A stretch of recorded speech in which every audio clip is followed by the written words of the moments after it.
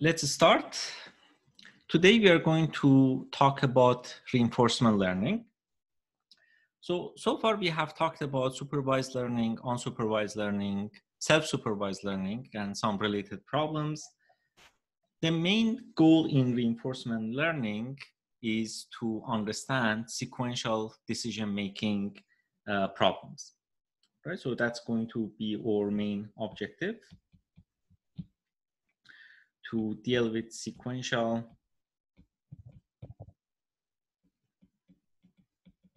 decision making problems. And what I mean by that, it means when your current decisions influence your future decisions. Remember, that wasn't the case, for example, in the classification problem. In the classification problem, whatever you classify for an image, it doesn't influence your classification for the next images. But in many cases, your current decision, your current actions can influence your future decisions and actions. So in other words, your current decisions can affect future decisions or actions. So what are the examples of such sequential decision-making problems? Obviously in, yes, exactly, chess is one example, right? Or other games that are interactive. So you make a move on a board and then the state of that game changes. And based on that, you need to make another decision. So your future decisions depend on your current decisions. So what are other examples?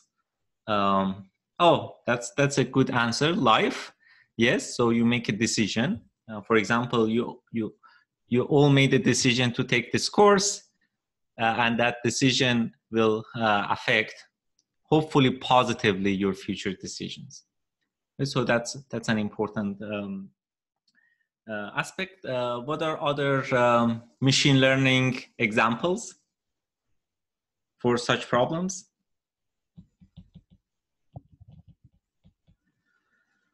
Path planning, yes. Robotics, definitely. Robots, when they go explore or try to do a task, their present decisions will have the same property that will influence their future decisions.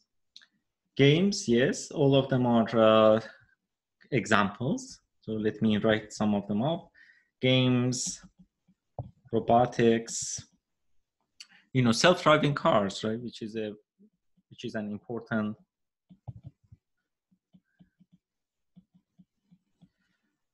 cars, finance, etc. So as you can see, it's a very important chunk of problems that we need to have a better understanding about. Okay, so in all of these problems, or most of these problems, let's say we have an agent or user, and this agent decides to take a particular action at a particular time. So let's say this is the action that the agent takes. If you are playing a game, you decide to move one of your checkers or something on the board in a particular fashion. So that's your action, and that action can change the state of the game. So you basically, based on this action that you are taking, we have an environment. I'm just being very broad here. And it will take us to a new state in the environment. So you have a new state of the environment based on the actions that you have taken. So we started in, let's say, state st, and we end up in state st plus 1. Okay, so that's basically the dynamics that we have. And then again, this is a loop, right? So now you're a new state, you take a new action, and then based on the environment that you have, you will be taken into a new state, and this process repeats.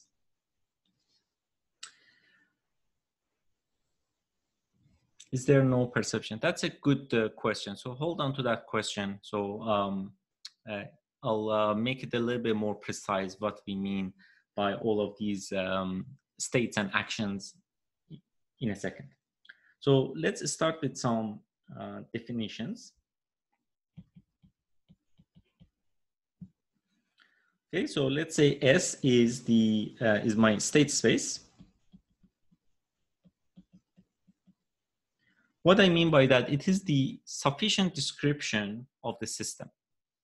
So if you are, for example, designing a self-driving car, the velocity, the lane you're at, the cars next to you, the positions of the cars nearby, all of them, they define a particular state, right? So if you look at all possible descriptions, sufficient descriptions of the underlying system, that will be a particular state, and the set of all states will denote by capital S, which is the state space.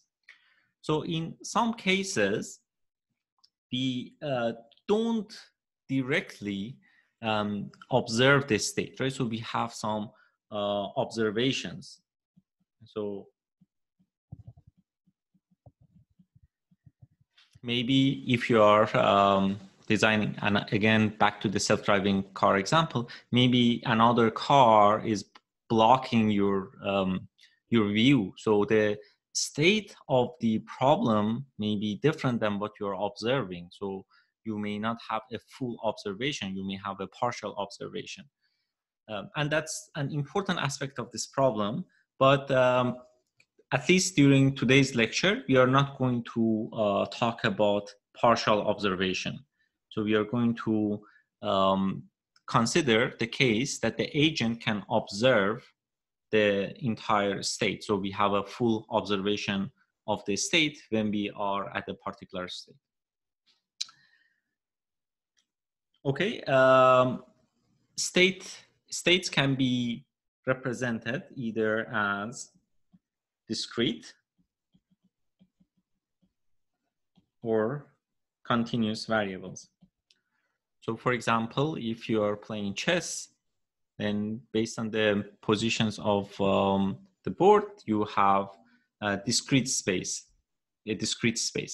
But if you are, for example, representing velocity or some other continuous variables, your states will be represented by continuous variables. And in general, you can have a mixture between both discrete and continuous variables. Then we are going to consider a set of actions represented by A, set of actions. And again, similar to the states, actions can be either discrete variables or they can be continuous variables. You can say, for example, turn left or right. No, this is a discrete variable. It's a binary variable, in fact. But you can also have continuous actions. For example, you can say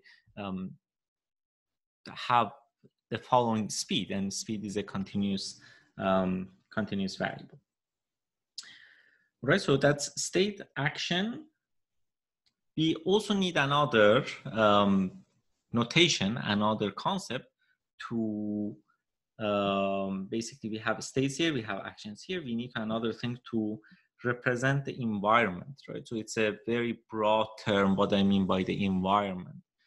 So for that, we are going to have a probabilistic representation and characterization of the environment using a matrix, a transition probability matrix represented by P.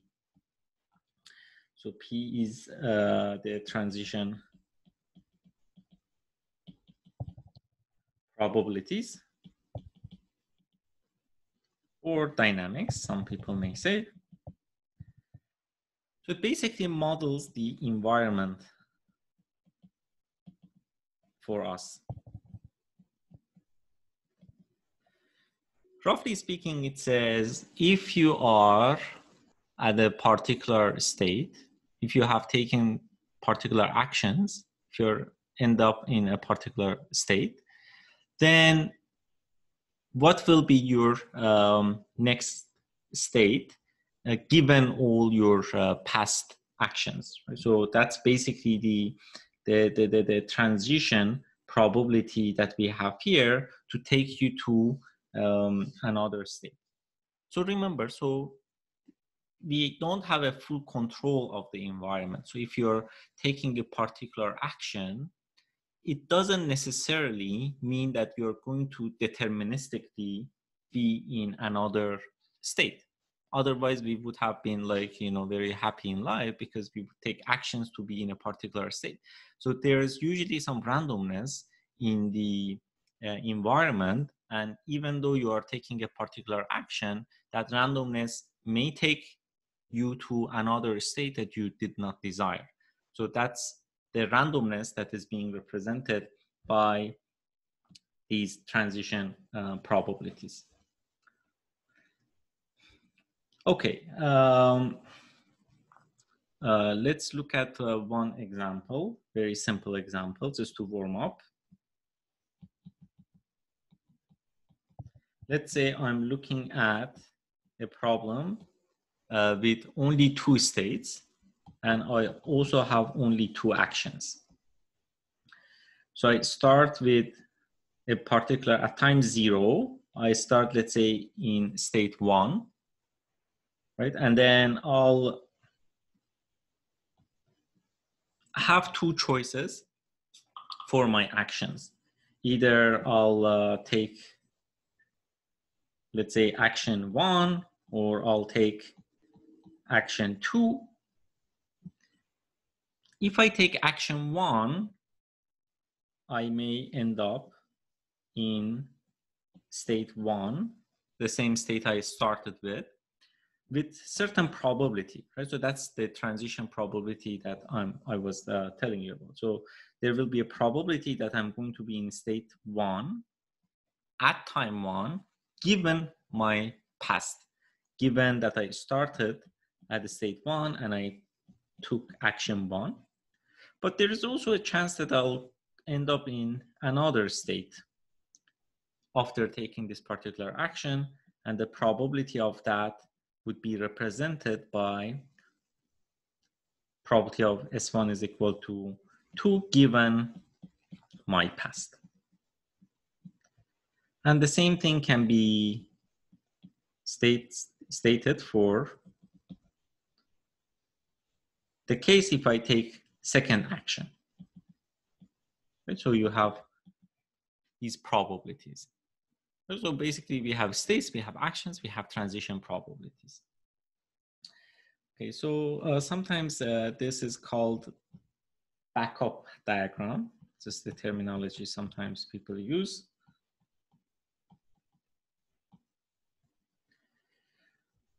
Okay, so in general,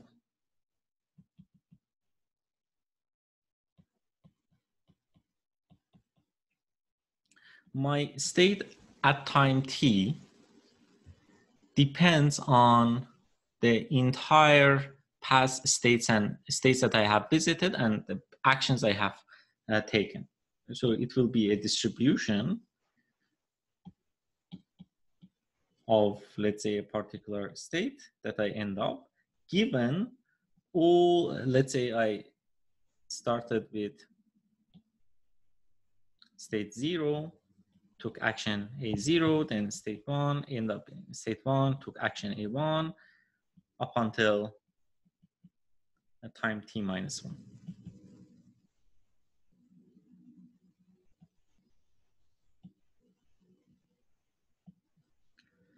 So oftentimes we refer to as the trajectory, represented by tau. tau t minus 1 represents all the states I have visited and all the actions I have previously taken. Okay, so that's basically the model that we have.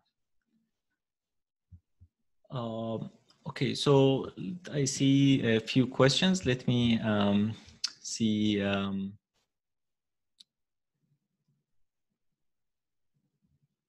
Okay, so thanks for other students who answer each other's questions. That's good. Okay, so what would be an issue if we think about this general case? Right, so my current state depends on the entire past states and actions I have taken.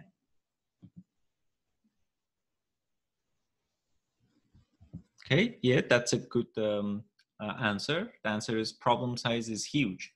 Right? So if you think about it, let's say even in the simplest case, when we have only two states and two actions, right? So if you look at t time steps, then you'll get 2t variables, let's say binary variables in the minimal case, and then the number of possibilities will be like 2 to the power 2t, which will grow exponentially with time.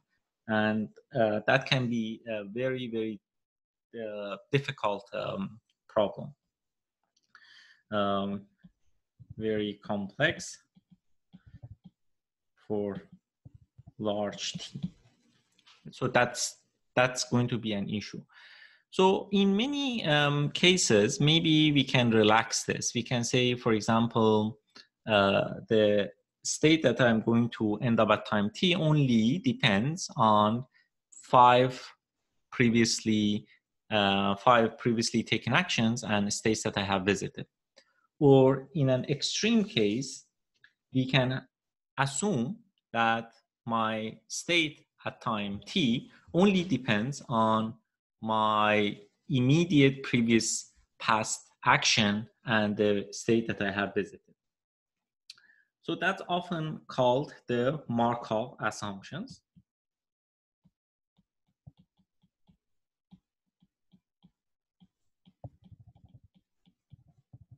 That we say the state that I end up at time t only depends on my immediate previous past state and action.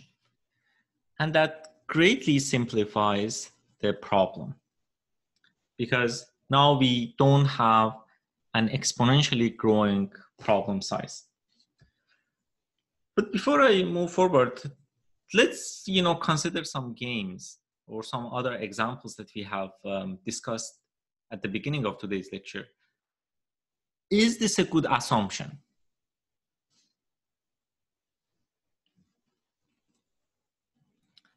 So Sai says no. Why not?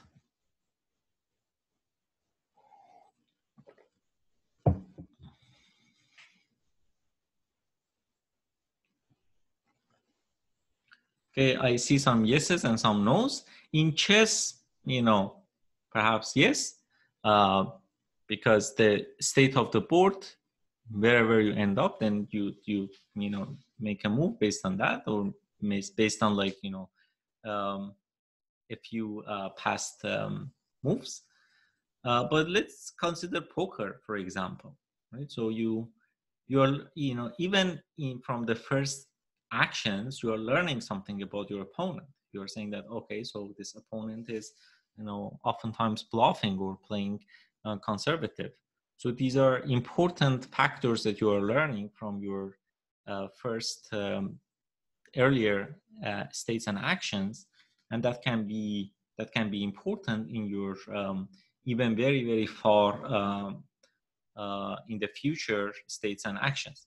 So in some cases, it's a reasonable assumption. In some cases, it is less reasonable. But because the alternative is very complex in terms of the problem size, so we are going to mainly focus on the case that we have the Markov assumption. Okay.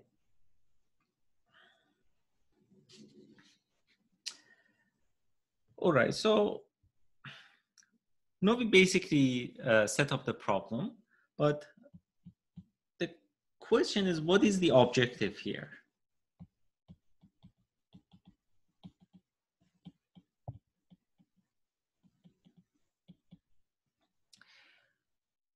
Remember, in the classification problem, we had a very well-defined objective in order to predict the labels, right? So here, of course, in a game, we want to win the game, but how we can characterize that objective function.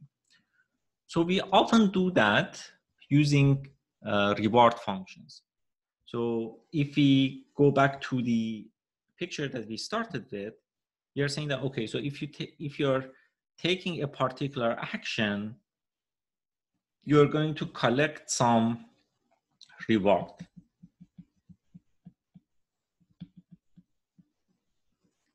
Let's call this reward at time t. And this reward can be negative if you're making a bad move. So ultimately, the goal is to maximize the total collected reward during the game. Right? So that's going to be our main objective, to maximize the total collected rewards. And as before, again, your reward function can depend potentially on your previous states and actions, but one assumption that we are going to have, again, the reward function is going to be only a function of your current state and the action that you are taking. So this is going to be referred to as the reward function.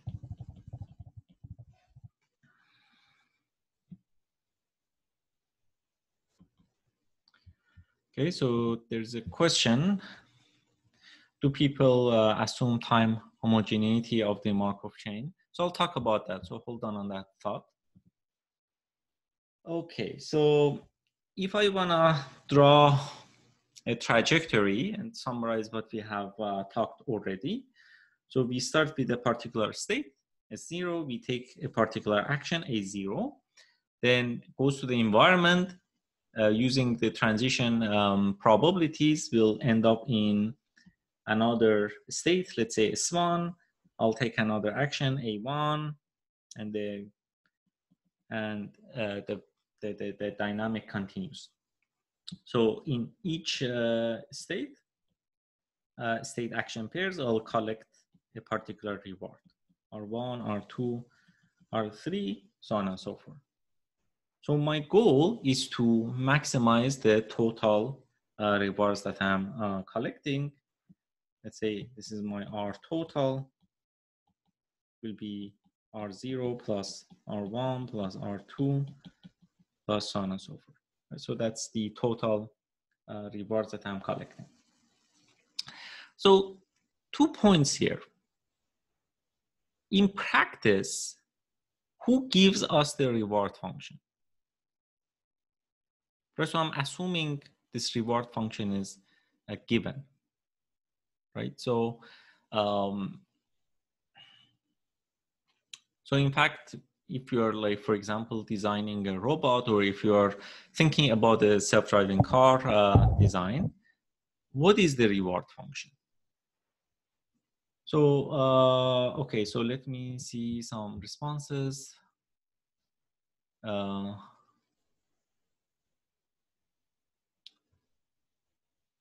Okay, so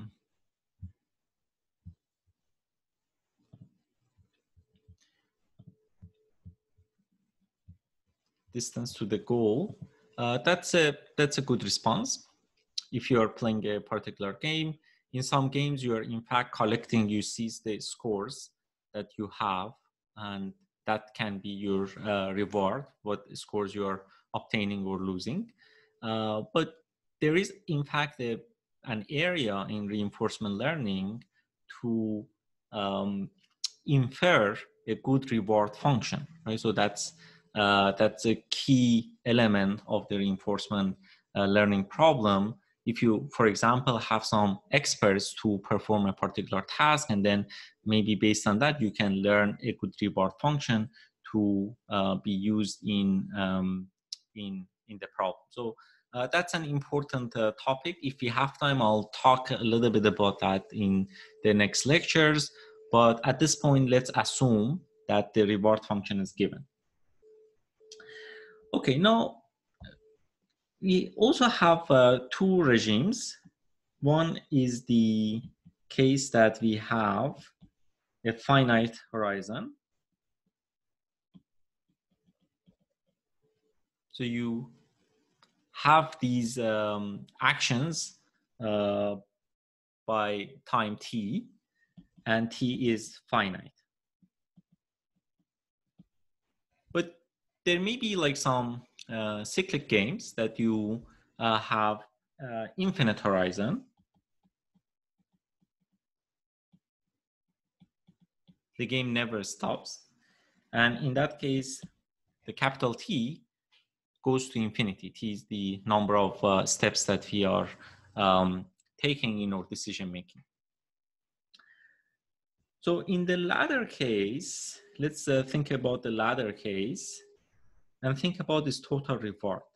If these rewards are, let's say, some positive numbers, and you're adding potentially infinitely many positive numbers, then the total reward can go to infinity. Right? So in this case, then comparing two scenarios, two set of actions will be impossible, because in both cases, it is very likely that my total rewards will be infinity. So to deal with that case, we also introduce another concept called discount factor.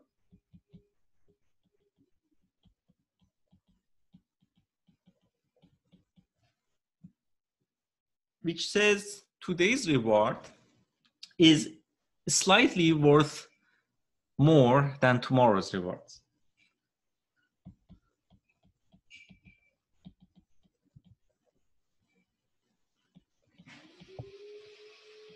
A bit more than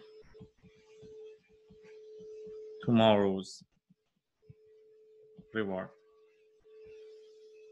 And in many cases, even in real life, that's true, right? So if you are let's say given $1 million today with respect to $1 million, let's say in 20 years, they may not be equivalent, right? So you will probably like to have the money sooner rather than later. So in that case, our total reward would be the following. We have R0 plus gamma times R1 plus gamma square R2, and gamma is our discount factor,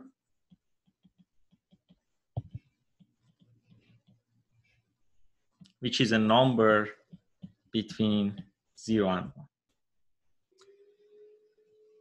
Okay, so that's basically all the terminologies that we need to start talking about how to formulate this problem, what are the solutions that we can think about. Let me pause here and see if there are any questions.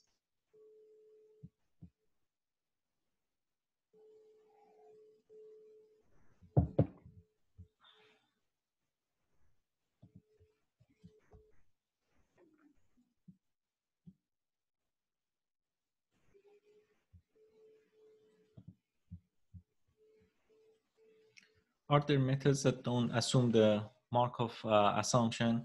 There are some methods that, even like without the immediate Markov assumption, you can create larger Markovs by combining states, and then you can use the current methods. But most of the current methods, they are based on the Markov assumptions.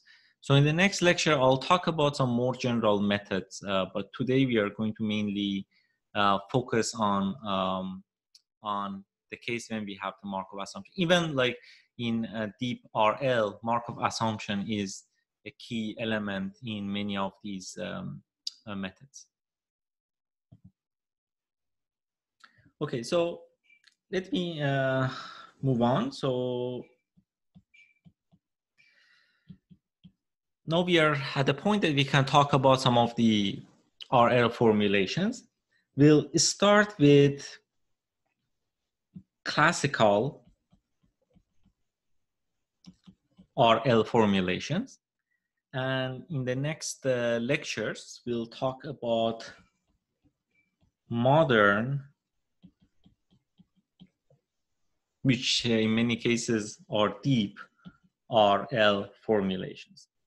So today we are going to mainly focus on classical RL, which is very important in order to have a good foundations to think about modern RL approaches.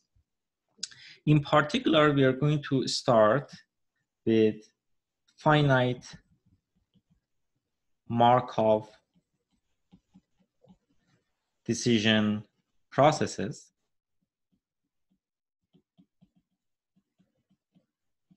or MDPs. Okay, so here is the problem setup. S, which is the state space, will be finite. We have finite number of states. We also assume to have finite number of actions. Again, the transition probabilities will be according to a Markov assumption. The probability that we are at a particular state at time t will only depend on the immediate previous past state and action.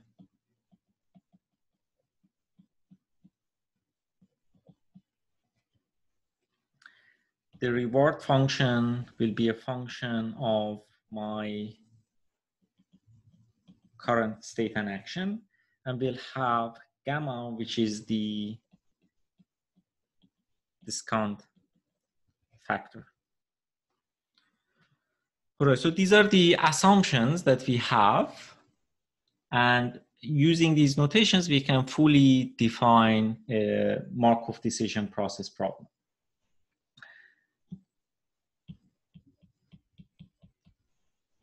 All right, what is the goal? The goal is to choose actions to maximize the total reward.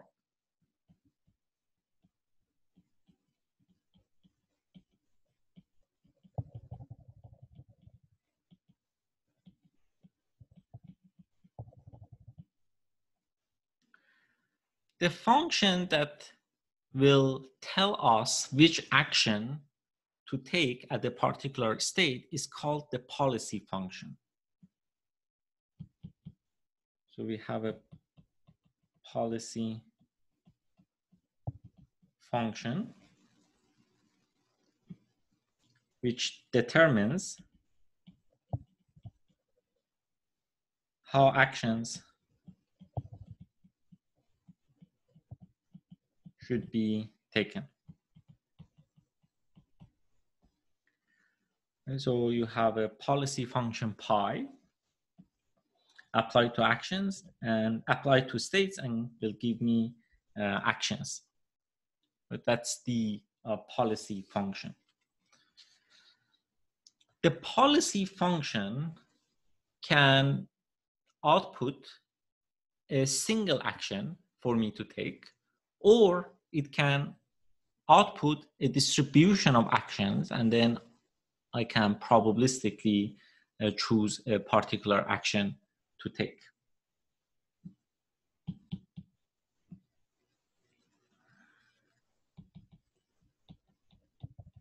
The policy function could yield a distribution on actions, often referred to as stochastic policies,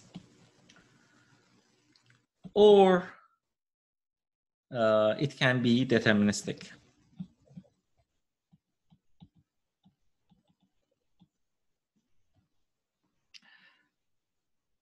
So in today's lecture, we are going to consider only deterministic policy functions.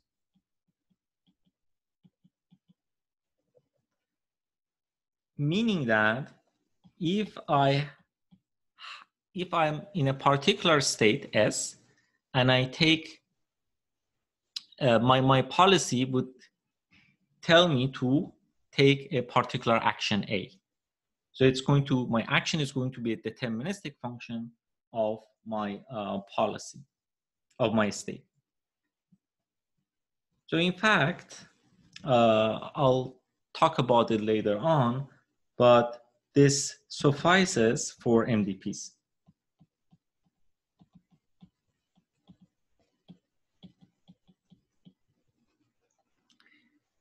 In MDP, I haven't talked about optimal policies, but there's always a deterministic optimal policy. So we are not losing anything by restricting ourselves to deterministic policies.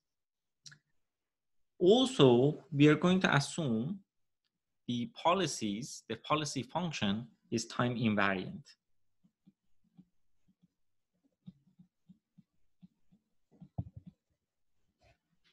If my policy function tells me to take action 1 in state 1, it doesn't matter at what time I have visited that particular state. If I have visited in time 0, it's going to tell me to take the same action, to the case that if I visited that state in time, say 100. So we have time invariant policies in today's lecture. Okay, so with this assumption, I can simplify my transition probability notation. Remember, transition probability depends on the previous state and action, but no action depends on that state and the particular policy. So instead, we are going to use this notation that my transition probability is represented by pi, p of pi, because of the policy gives me a particular action. I end up in state S prime if I'm at state S. I'm at state S, and I take action according to pi, and with some probability, I end up in state S prime. So this is a little bit of an easier notation to use. Okay, so let me pause and see if there are any questions. Is optimality true also for time invariant deterministic policies? Yes, I haven't even talked about optimality, but the answer is yes. I'll talk about that in a minute.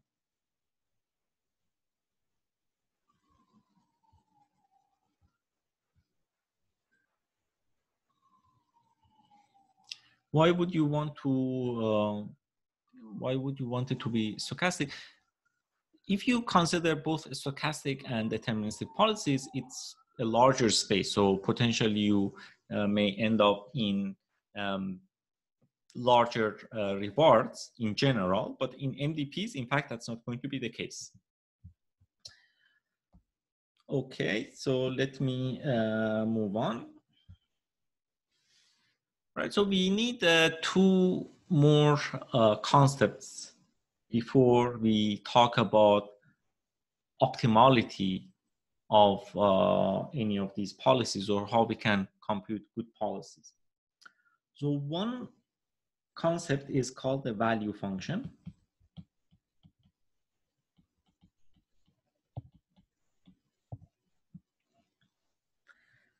So the value function tells me if I start at a particular state and I follow a particular policy, what would be my expected reward? Let's say at time 0, you start in a particular state, and then you just follow that policy that you have chosen. That policy will tell you to take a particular action, and then the environment that you have no control about will take you to another state, and you use the same policy to choose your next action. Then environment takes you to another state, so on and so forth. And during this process, you collect some rewards, R0, R1, R2, so on and so forth. So the value function is the expected reward if we start at state S, a particular state, and follow policy pi. So we represent that with V, stands for value function. V pi of S is the expected reward that we collect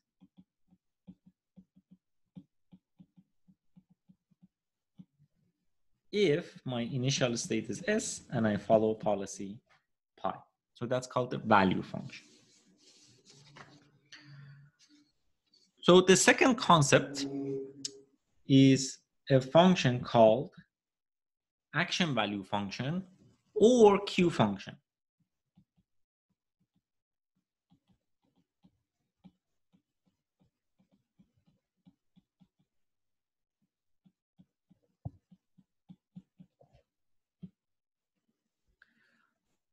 So here we start again at a particular state and we take a particular action. It doesn't have to be according to my policy. But after the first action, we have to follow the policy for the future actions. So I start at a particular state. I take particular action. It doesn't have to be, can be different than pi of S0, can be a different action. The environment will take us to a particular state, but after this first step, I'm going to follow policy. My second action will be according to the policy. I'm going to end up in another state, and so on and so forth. So after this, I'm going to follow pi. So this function is referred to as Q, pi, S and A, which will be the expected collected rewards as before, given my initial action is according to A, my initial state is S, and then I follow policy pi. It's referred to as a Q function or action value function. Some definitions. You will see why they become important in characterizing and solving MDPs. Let me pause and see if there are any questions.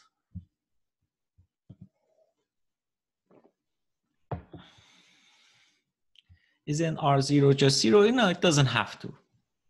So R0 depends on your initial, let's say, state and action. So it doesn't have to be 0.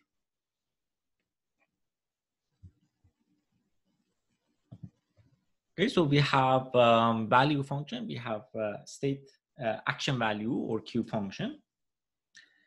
Now we are ready to talk about some of the methods. Okay, so the first question that I need to answer is that if I give you a particular policy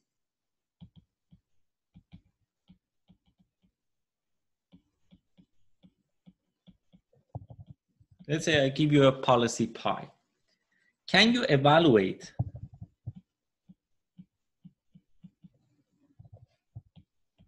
the value function of this policy if I start in a particular state? So remember, what is the definition of the value function? So it is the sum of the rewards that we collect if I start at that state and then I follow policy pi. Right? So how can I compute this expectation? So first of all, what is this expectation over?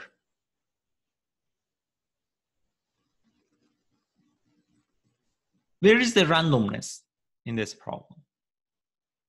The randomness comes from the transition probabilities, exactly. So your policy tells you exactly what action you need to take. So the only randomness that we have comes in these steps, right? So I don't know which state I'm going to end up after taking the particular action. So that's the expectation over. So one way potentially in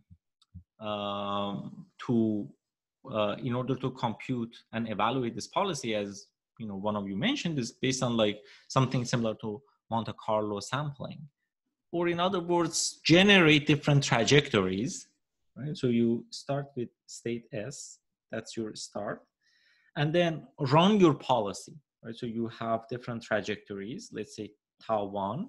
By trajectories, I mean the states and actions that you are taken. Again, it is random because the environment is random. So you are not going to end up in a deterministic trajectory. So if you run it, maybe at the next run, you will have the same first few states and actions, and then they will diverge. Or maybe there you have something else. So tau 2, tau 3. So these are your trajectories. And then for each of them, you can compute your rewards.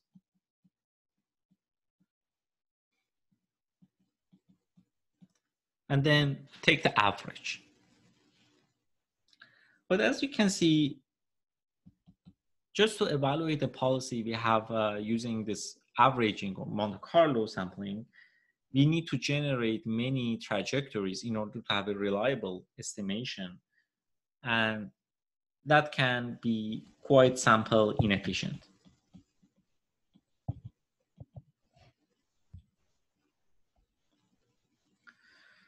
Okay, so what can we do about it? How can I evaluate a policy more efficiently?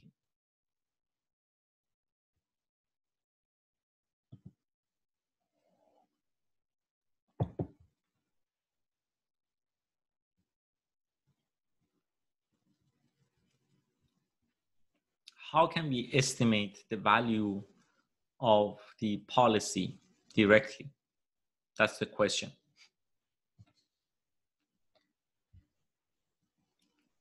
Okay, so let's we can estimate the values of the next states inductively. I think you guys are thinking in the correct direction. So let's look at this value function a little bit closer and see what we get, right? So this is my value function. It says if I start at a particular state, what would be the average total rewards that I'm going to collect? So here I take a particular action according to my policy. That's the action that I take, that's A0. And the environment with certain probabilities is going to take me to different states. I may end up in state S1, I may S1, let's say 1, I may end up in S1, 2, in different states. Let's say I have, for example, these states.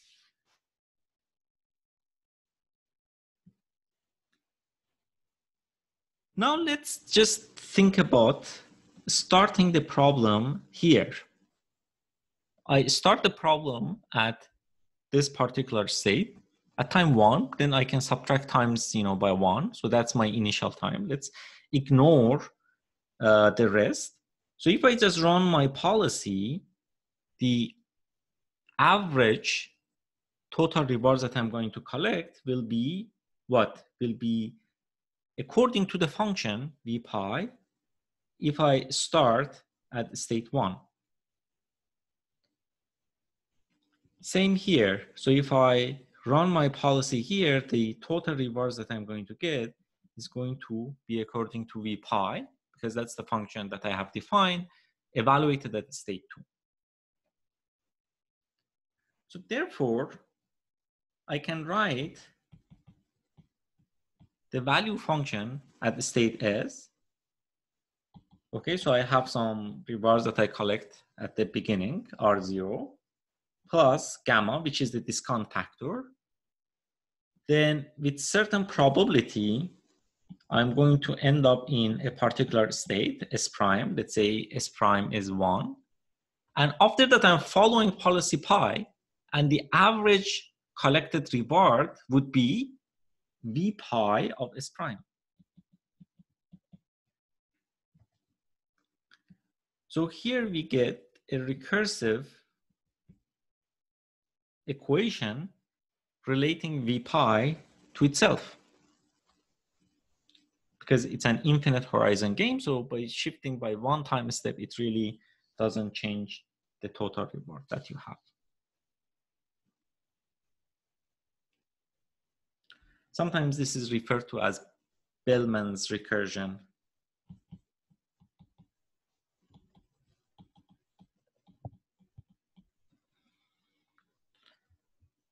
Okay, so that's a good recursive equality to have. Are there any questions about this?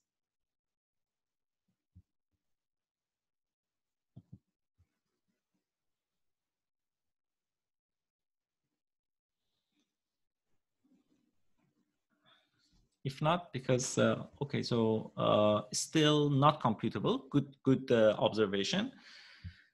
But now I can try to use this recursive equation in order to have a more efficient way to compute the value function. Okay, so let's say, let's have some definitions. This value function is evaluated at the state 1, at the state 2, at state d. So I'm going to put all of the value functions in a vector. So I'm going to define it as a vector called v of pi, which will be value function of state 1, value function if I start at state 2, and value function if I start at state d. Let's say I have d states. Again, same as the initial rewards for the states.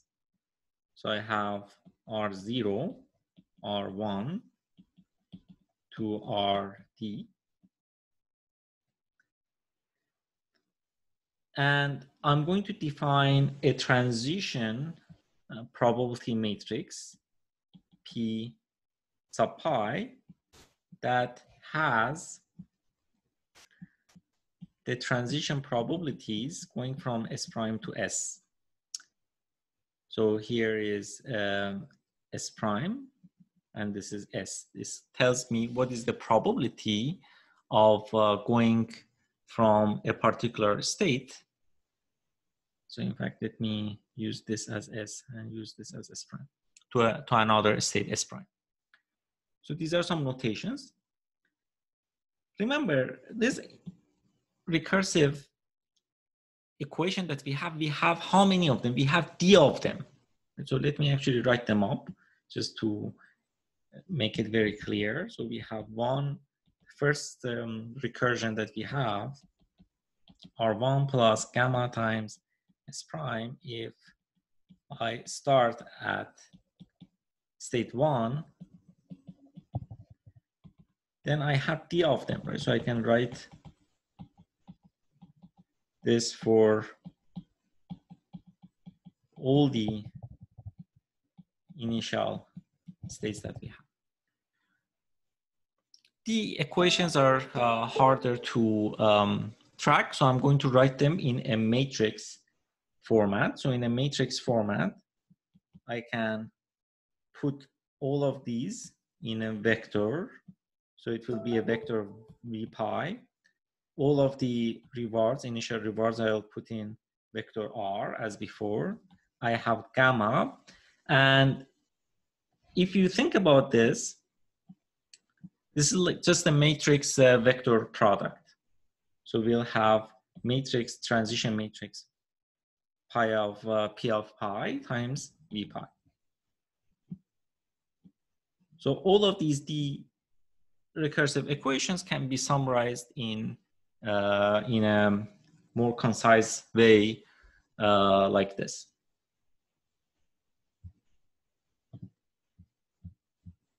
Is this clear?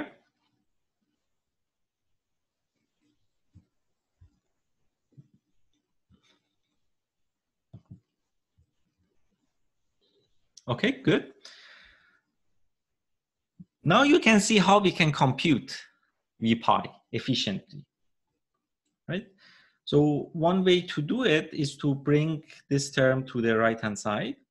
So we'll have identity minus gamma times p sub pi times v pi would be equal to r. And from here, I have a closed form solution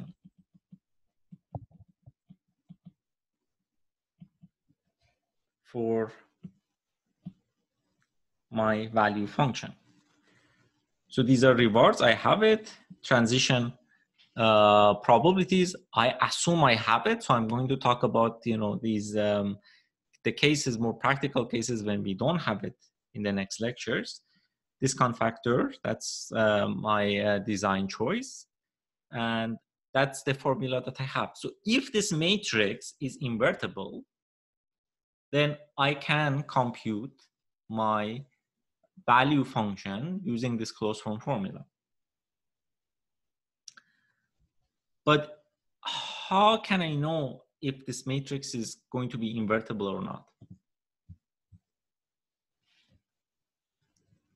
Can we be in a situation that the matrix may not be invertible? So in fact, that's not going to be the case because if you think about this matrix p sub pi,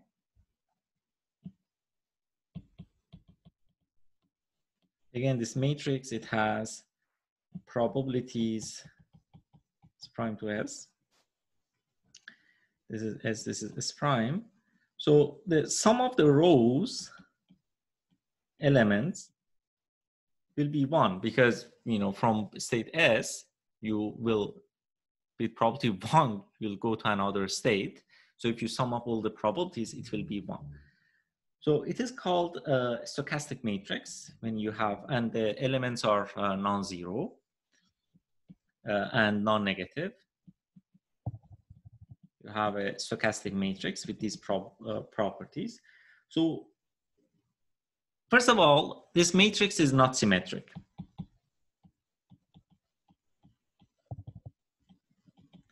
So that means if you look at eigenvalues of this matrix, the eigenvalues can be complex numbers.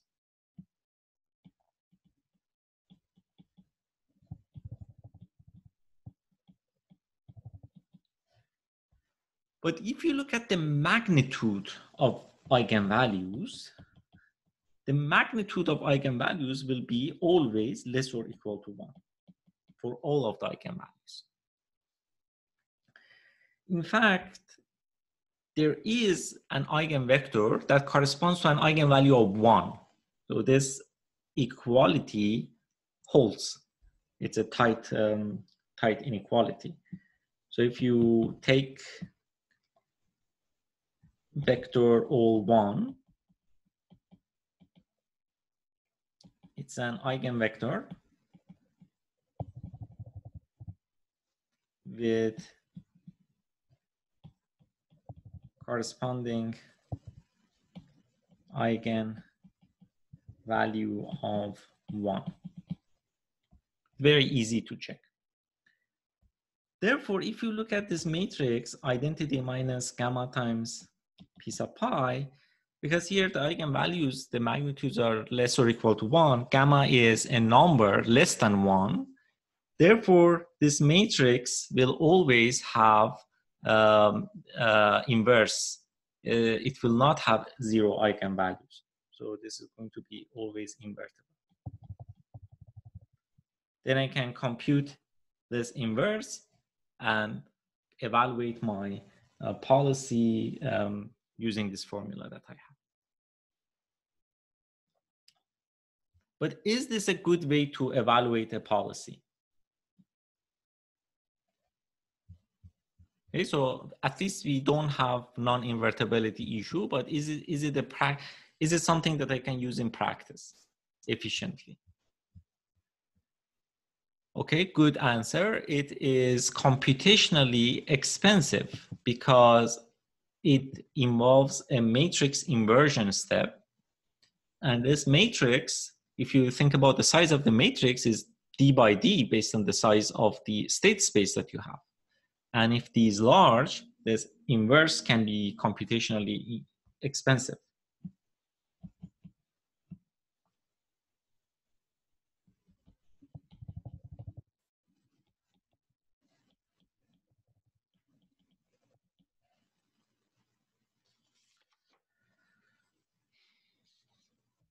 Okay, so what can we do about this?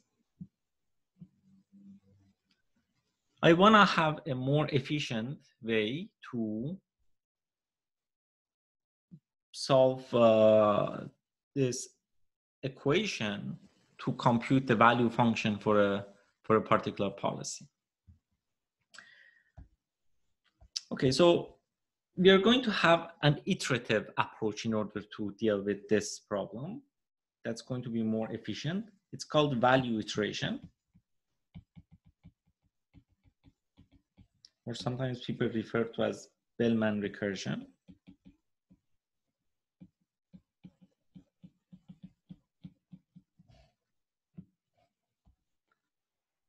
So here's the equation that we have. V sub pi is equal to R plus gamma times P sub pi times V sub pi. Let's define an operator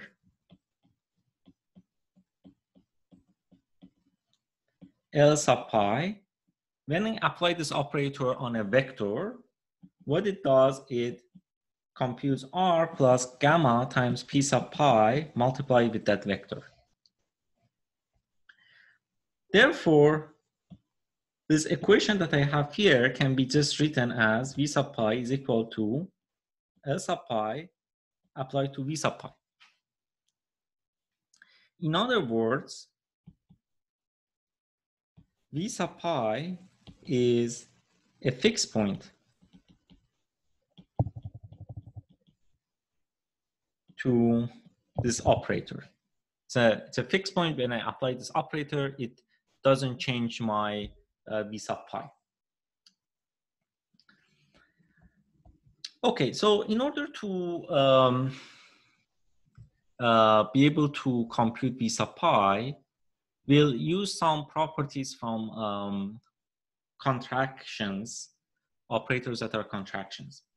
I'll explain what I mean by contractions. Contraction mean that if you take two vectors, V1 and V2, you apply your operator, the distance between two vectors shrinks. In that case, it is called a contraction. So the claim here is that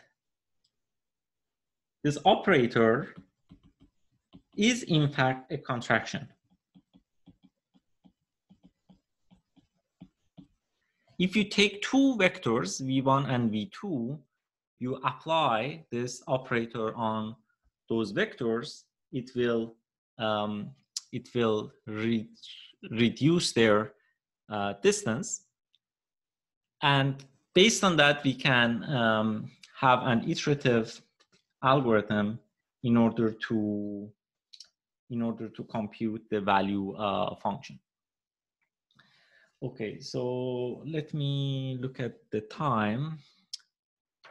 I think we are running out of time. So I'll pause here and take questions, and the next lecture, I'll first talk about the proof, that it's a very simple proof, two-line proof, that this operator is a contraction, and then argue how we can use this property in order to efficiently compute a value function. And then we are going to use this in order to compute optimal policies. And hopefully by the end of or middle of next lecture, we can relax some of these restrictive assumptions that we started with. For example, when the states are finite or we have transition probability. So in practice, these assumptions are unrealistic, and we want to see how we can relax these assumptions to use some of these techniques in practice. Let me pause here and see if there are any questions.